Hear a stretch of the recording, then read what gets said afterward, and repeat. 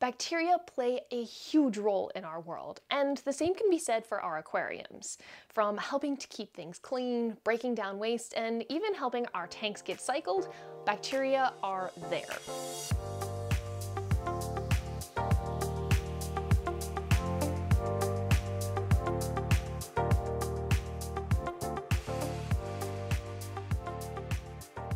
Hi there, I'm Hilary for Waterlogged on behalf of SaltwaterAquarium.com. Today we are going to talk to Kenneth, who is the owner of Hydrospace LLC, one of the newcomers to the bacterial product market here in the aquarium realm. So let's go meet Kenneth and talk a little bit about purple non-sulfur bacteria. Now, Kenneth is the creator, founder of Hydrospace, and I feel like Hydrospace is one of the newer bacterial products that has come into the aquarium market, but you've been doing this for quite some time, right? Hydrospace was founded in 2019, and the idea came about in around 2016. So, been studying it for a little while now. Purple non-sulfur bacteria, anyway. All right. Now, this video itself is going to be just a brief overview of a couple of the products that SaltwaterAquarium.com carries. However, if you're watching this and you're really interested, Kenneth has done some amazing videos. Wrapping with Reef Bum is one of them. Just go and search for them. You guys go down some serious rabbit holes that are absolutely fascinating. So if you want the rabbit hole, that's where to go to find it. But let's get started talking about your products. Now, SaltwaterAquarium.com sells 3 of them. So first one is the purple non-sulfur bacteria, that's the ProBio. There's one that is the substrate sauce and yellow snow. But am I correct that the substrate sauce is kind of being phased out? Yes, it's available at this time, but at sometime in the near future, we are going to develop a new and improved PNS ProBio that is going to have 3 species. So that'll include the 2 species that are already in substrate sauce. Mhm. Having all 3 in one product will just make things simpler for everybody. And it'll actually be a little better than either of the 2 were prior. Sounds good. So you can look forward to seeing those when they come out. But let's go ahead and get started. We'll talk about ProBio first. That was your first product, right? That was our flagship product.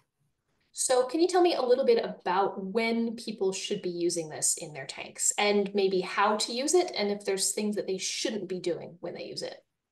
In terms of like safety, there really isn't anything you can do that would be harmful. So I wouldn't say you can't really overdose, for example, and they can't go pathogenic.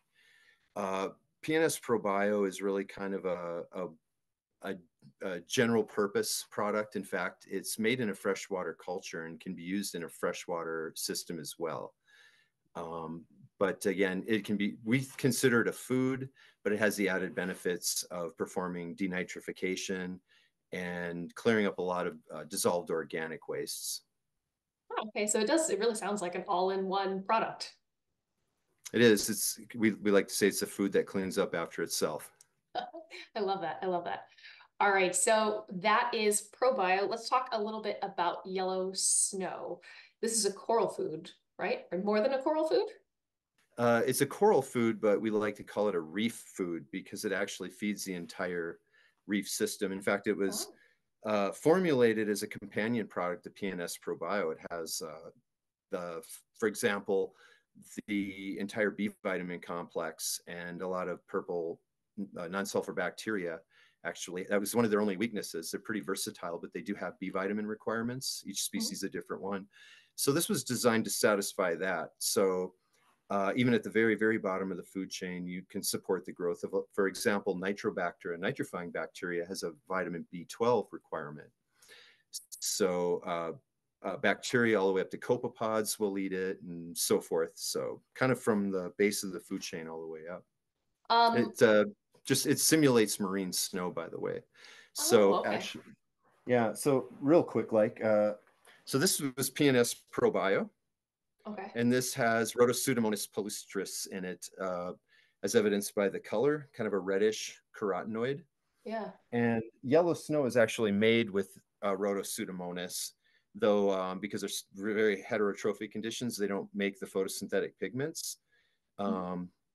But basically, this is like a marine snow. So it's clear, but when you shake it, you get these clumps because they stick together like marine snow.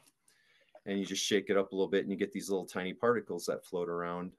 But it's more like real marine snow because it's actually made with live bacteria, and there's a whole process where the bacteria populate little particles that stick together. Okay, interesting. So you kind of mentioned these two products work well together. There's a lot of bacterial products that are out on the market, and I don't expect you to know all of these, but can your products be used with any other bacterial products or any other products that are on the market for that matter? Yeah, so one of the impediments to being able to answer a question like that is not knowing what are in a lot of the products that are out there. But as Mhm. far as we know, there aren't any products that I would say you shouldn't use our products with, if that makes sense.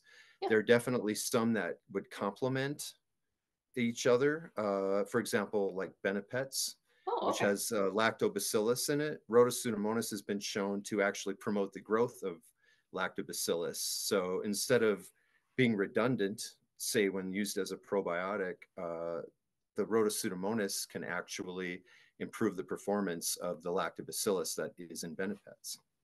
Very So if you put them, interesting. so if you use it as a food and you put probio in your foods, which is actually how we recommend using it now, Uh-huh. it'll actually improve. The probio will not only carry its own benefits, but it will actually increase the benefits of the other foods as well, That's fascinating. specifically the probiotics in those foods. Wow. All right. Well, we are running short on time, but when I was at Restock, I saw that you had these brightly colored red cubes, if you will, sitting on your table. I asked you about them, and you said maybe you could give us a tour. Are you still up for giving us a tour? Of course, those are the typical culture vessels we use.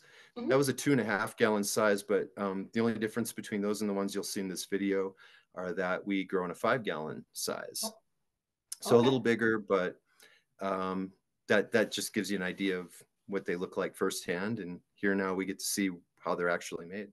I can say that this is going to be one of the most honest to goodness tours of the facility in terms of just showing what it looks like in our day-to-day operations.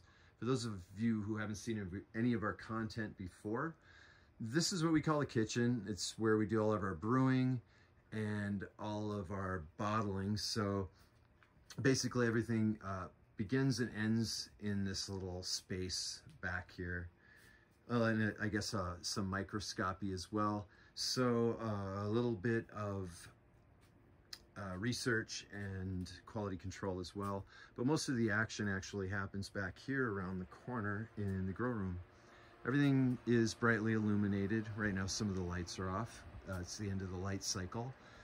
But these are photosynthetic bacteria, and that's why they're so brightly pigmented. We have 3 species, and they differ a little bit from their pigments. To the trained eye, you can actually tell which one is which. This is Rhodosudomonas, the one you're most familiar with in PNS Probio. More recently, we've picked up Rhodobacter and Rhodospirillum. Soon, all 3 will be in, I guess what you could say is going to be a new and improved PNS Probio. I guess you can see all the different stages of growth here in the Rhodobacter, showing how they progressively darken as they get older. But they start out like this in these 5-gallon clear collapsible polyethylene cubitaners, as they call them. Because they're clear, they really work well for growing something photosynthetic, and we can just seal them up and let them sit in the light for about a month because they're photosynthetic and they're anaerobic, so no need for aeration or anything like that. The little bit of green here is just from the vitamins in the culture medium. Some formulas are actually just clear, but in any case, after inoculation, they just kind of start out pinkish orange or pinkish purple, and then progress to the darker colors that you see around here. A little bit low on stock right now. We got blasted recently. Typically, we try to keep all the racks full. This is a new toy of ours, a centrifuge, and with this we will be trying to produce a powder, actually a paste that we will then freeze dry into a powder that might be added to foods, or maybe something you can add directly to the water. So always something new going on around here, growing, changing. So stay tuned for more. Thanks for having me. If anyone out there would like to learn more about what we do or the bacteria that we use in our products, just go ahead and visit the blog at hydrospace.store. Well, thank you so much to Kenneth for taking the time to talk to us a little bit about Hydrospace and the different products. Like he said, if you have questions, you can leave a comment below or reach out to him directly. This has been Hilary for Waterlogged on behalf of SaltwaterAquarium.com. Thank you so much for watching, and I'll see you next time.